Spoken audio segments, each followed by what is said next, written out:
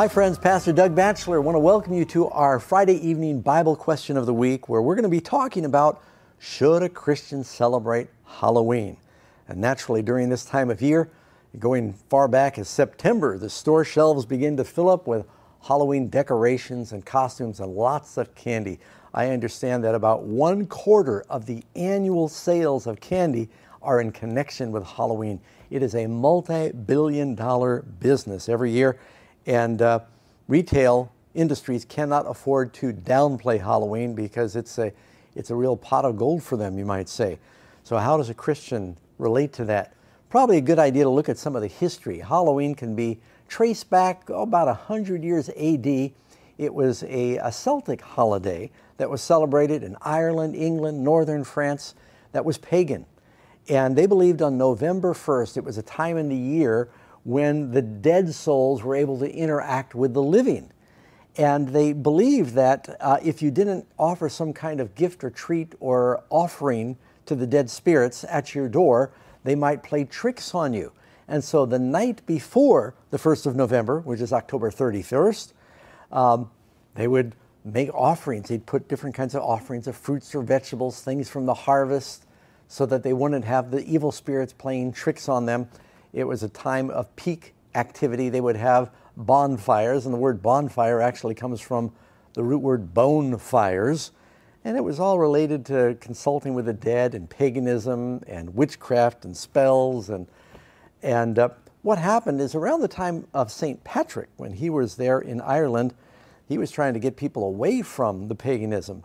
But some of the Christians in Ireland thought, well, we could reach more of the Christians if we allow them to embrace and if we sort of baptize some of their pagan festivals. And so they started saying that Halloween was the time of All Saints' Eve. And that they made the 31st of October be the day when they celebrated the dead saints, who they believed they could still pray to that weren't really dead. And St. Patrick didn't support that. That kind of came later.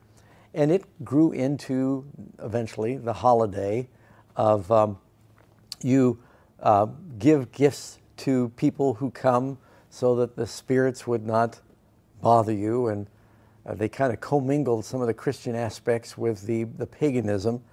But the Bible's pretty clear that Christians ought to avoid things related to witchcraft. Let me just give you a few verses from the Bible. Look at Leviticus 20, verse 27, that anyone who practiced witchcraft, sorcery, soothsaying, that was a death penalty. It was pretty serious.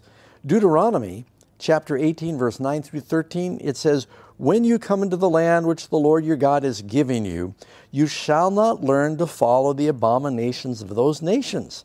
That's what happened there in Ireland and England when the Christians began to adopt those abominations. They shall not be found among you.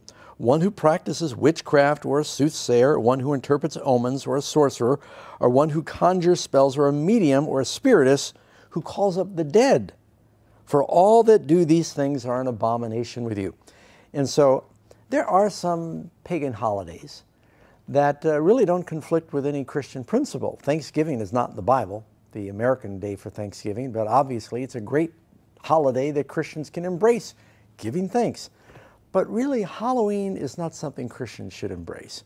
The Bible tells us in Ephesians 5:11, we should have no fellowship with the unfruitful works of darkness, but rather expose or reprove them. And again, it says, think on those things that are just and good and noble and holy and pure. And you just walk up and down the aisles during the Halloween season, and you see all the witches and the monsters and the ghosts. And one of the things Christians need to really understand is the state of the dead. The living know they'll die, the dead don't know anything. Halloween, the yards are decorated with the ghosts and witches and spirits, and some of our neighbors are very creative. They got little tombstones all over their yard and spider webs. It's all kind of creepy. And you wonder, how much should a Christian support that? How do you relate to it? You live in a neighborhood where all the cute little trick-or-treaters are coming around. Are you supposed to open the door and then slam it in their faces after you tell them, this is of the devil, we don't believe in Halloween? Bible says overcome evil with good. That's probably not the best witness. In the Batchelor family, we might give them a box of raisins, give them something positive, and give them a tract. Amazing Facts has some new lessons that we've done for kids. We've got one called Whistling Through the Graveyard. You can find at the Amazing Facts bookstore. And also, if you want to be able to witness to your friends in your workplace, you can tell them about our magazine on the afterlife. It talks about dealing with death, hell, and eternal life. This answers all the questions about what happens when a person dies, but it's also very positive. It talks about eternal life and helps them understand that as well. But what do you do with your kids? You know, the kids, they see all their friends are going to Halloween parties and things.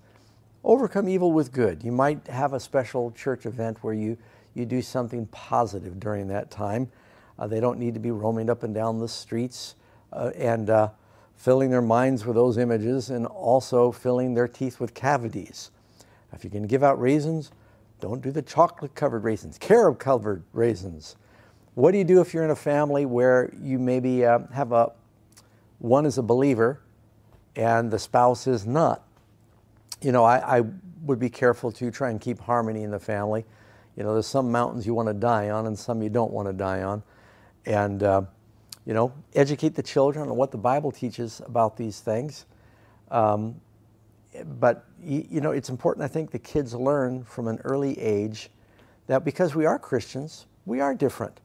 And we may need to deny ourselves certain things, and we may need to stand up against persecution from neighbors and friends and say, here's why we don't celebrate that, because it's what the Bible says. And I can't picture Jesus dressing up like a devil or a ghost or even a mermaid and going up and down the streets and knocking on doors, threatening if we don't get a treat, there's going to be a trick. So I think it's one of the holidays Christians ought to avoid. And you'll find more information on this at the Amazing Facts website. You can go to the Amazing Facts bookstore if you want to get some copies of material and things you can give away to the children. God bless and overcome evil with good.